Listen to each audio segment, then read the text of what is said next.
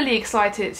It's been too long. 2 weeks is too long a time to go without whittering at you for 20 minutes about random stuff. Now, if you haven't already noticed, I am quite buzzed. I am quite annoying right now. I'm one of those overly excitable people.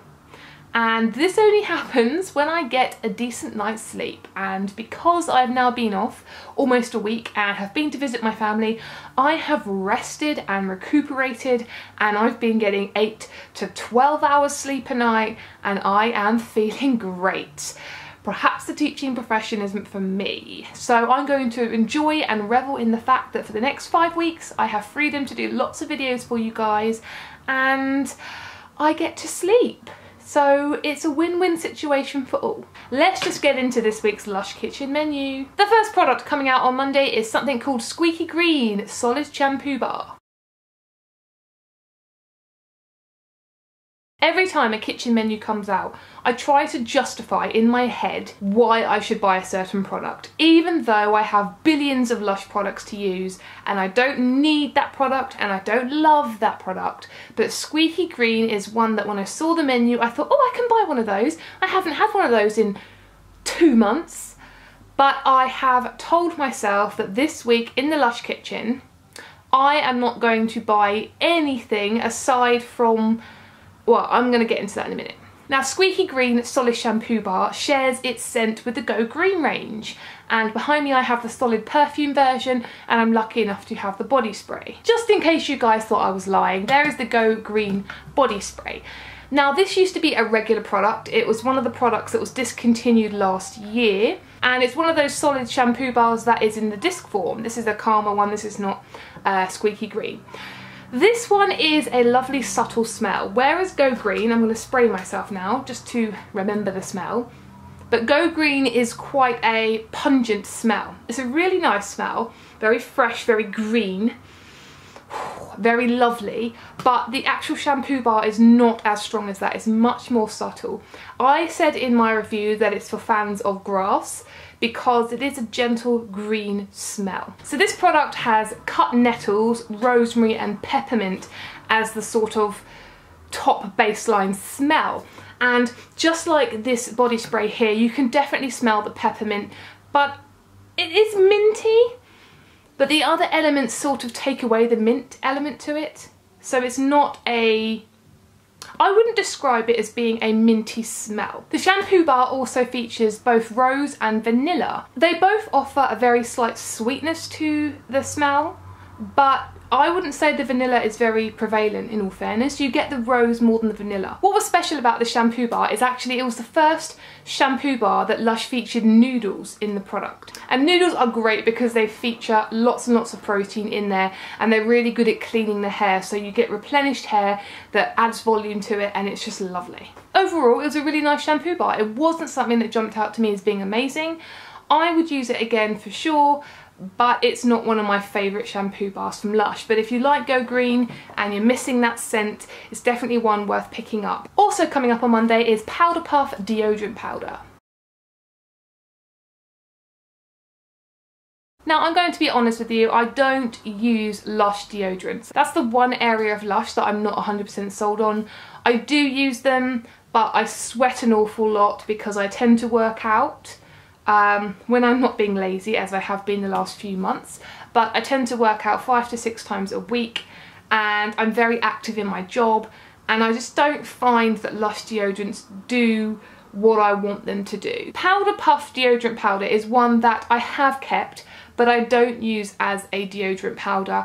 I use this like I would do a dusting powder. First of all, for those new to Lush and are wondering what in goodness knows what is a dusting powder or a deodorant powder, this is just a replacement for a roll-on or a spray. So rather than rolling it on and having a lot of chemicals, and there's lots of iron and titanium and lots of metals in a lot of the deodorants you get in shops, a lot of sulfur and sulfate that actually blocks pores and causes damage and build up of yucky, nasty things in your skin, this is the natural alternative. And what you're supposed to do after you've had a shower and you've dried yourself down is just to pat and rub some of this under your armpit, and it's supposed to soak up that sweat and keep you smelling nice. And this one, along with all of the other powder deodorants, can also be used as a foot odorizer. So I tend to use it more as that, putting a little bit in my shoe, rubbing a bit on my feet when I go out, because in this weather you get sweaty, you get hot, your feet start to smell,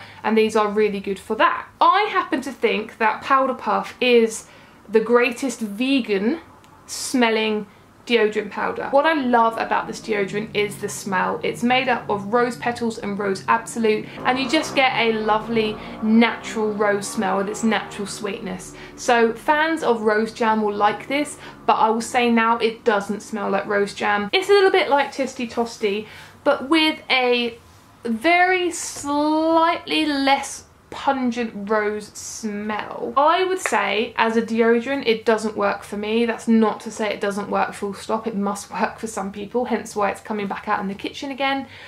But I would definitely recommend that you buy this just as a dusting powder. This is a great product to sprinkle on your bed just to fragrance your sheets and give you that lovely light rose smell. Coming up on Tuesday, first of all, is the Sweet Lips Sugar Scrub. I just accumulate sugar scrubs because I don't tend to use them, even though they taste good, they smell good, and they work well.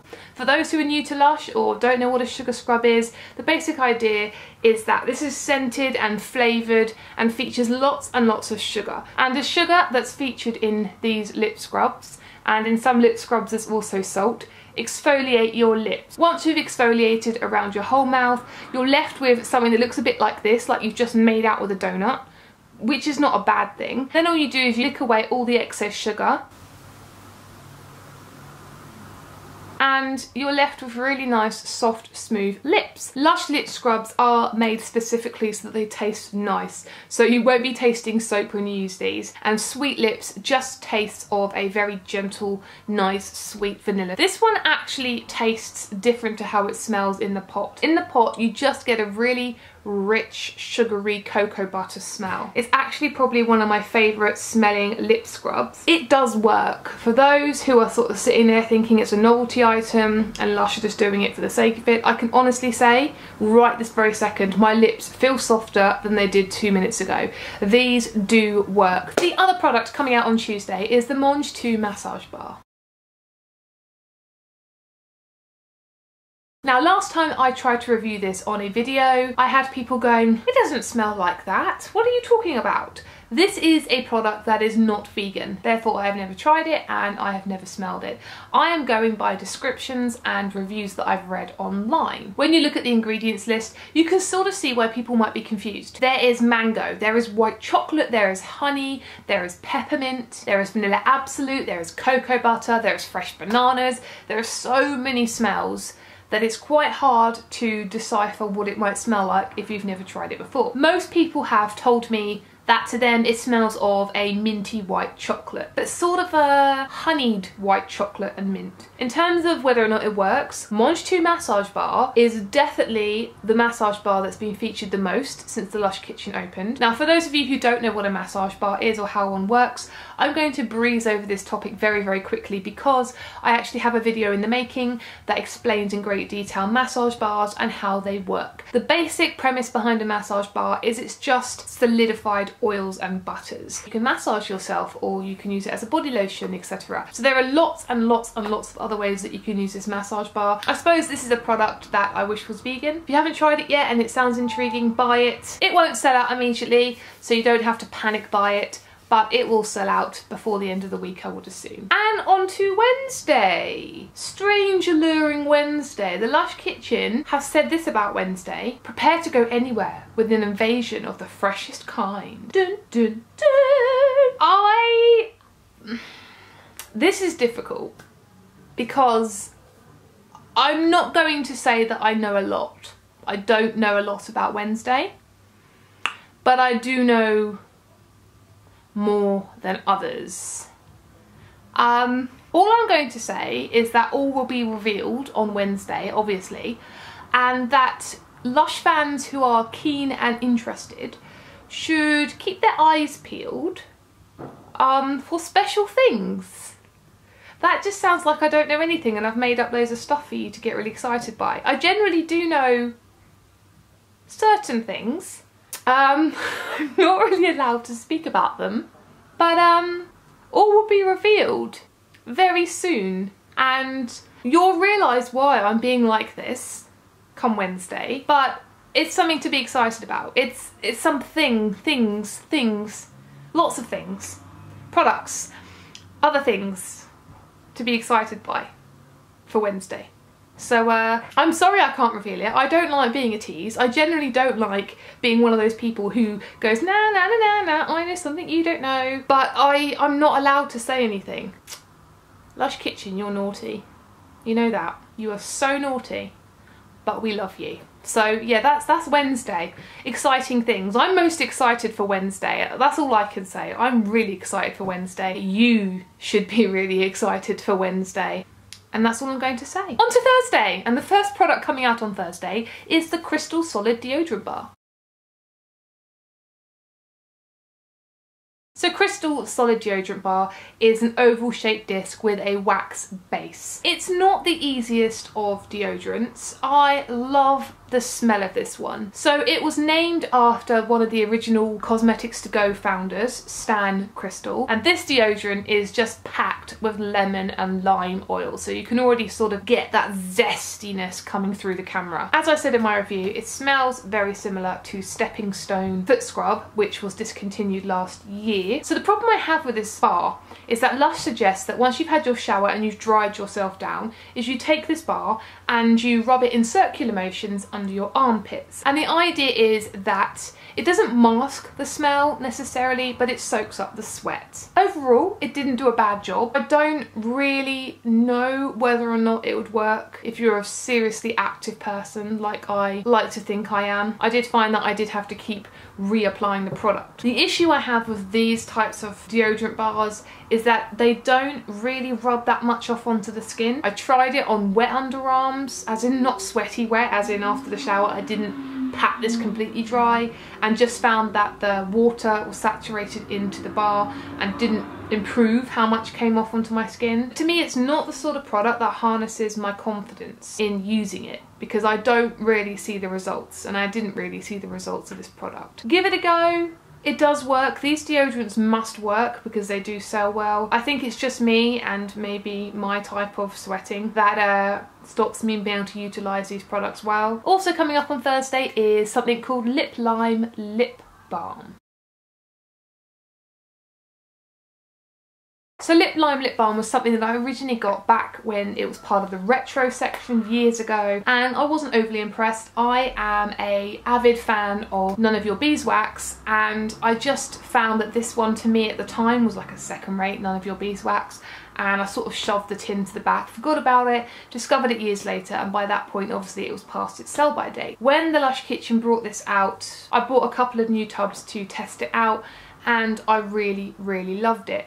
What is great about this lip balm is that it is packed full of so many butters. Obviously it has shea butter, it has cocoa butter in it, but this one also has mango butter and avocado butter. As if that wasn't enough, it is also packed with so many oils. You have grapeseed, you have mango, you have lime, you have Brazilian orange oil, and you have lemon oil. There are so many things in here to make this a really effective lip balm. So what is great about this lip balm? I've just applied some now. It's not a heavy lip balm at all. Some of Lush's lip balms are quite oily. This one is a nice light one. When I first tried it, I smeared it on. I thought, have I got enough on? I can sort of see it on, but I can't feel it. Would it be enough? Is it going to work? And I was so impressed when after a couple of hours I reapplied some and found that my lips had improved in those 2 hours. Now I've put this on a matter of minutes ago and already there's not that oiliness sticking to my skin. I can feel it's there, but it's not heavy. However, it's not oily and greasy, and I think that's because all of those oils and all of those butters actually absorb into the lips, which is why they're so effective and why it works so quickly. I would highly recommend that you get some. And on to Friday, and there's only one product coming out on Friday, but we know what Lush are like when there's only one product. Sometimes they sneak products in. Not saying they are going to this week because there's a lot going on Wednesday. But yeah, it's coconut deodorant powder. Now this will probably feature in one of my next or up and coming videos on top 10 products that I wish they'd veganised. As its name suggests, it is wholly packed full and smelling of coconut. If you dislike coconut, you'd be the silliest person in the world to grab a deodorant that is called coconut deodorant. It is packed with every form of coconut you can imagine, powdered coconut as well as desiccated coconut, and lots of other yummy ingredients. I don't know what it smells like, but I would just imagine, looking at the ingredients and the fact it has powdered coconut in, is that it's quite a rich, very delicate, very gentle coconut smell. On the negative side, with all of deodorant powders, as I said before, they can be rather messy because you have to sort of sprinkle them under your arms or on your hands and rub them in. So if you want to wear black clothes, I would suggest that you actually apply it and shake yourself down before you put any tops on, because I can see it staining. Again, this could also be used as a dusting powder. So there we have the Lush kitchen menu for this week. It seems a lot shorter because of Wednesday, but I hope it's been informative. Top 3 products of the week, and I'm going based on everything rather than just my preferences. I would say if I was going to buy any products this week, Sweet Lips lip scrub would be at the top of my wanted list. I'm going to say Powder Puff deodorant powder because I just love the smell. And I would say my third product, if I could buy it, would be the coconut deodorant powder because I think I would love it as well. Come on Lush, veganise it please. There we have the Lush kitchen menu for this week. Please subscribe if you haven't done so already. I have lots of videos in the coming weeks that are not going to be Lush kitchen related. I look forward to certain things next week. Bye bye.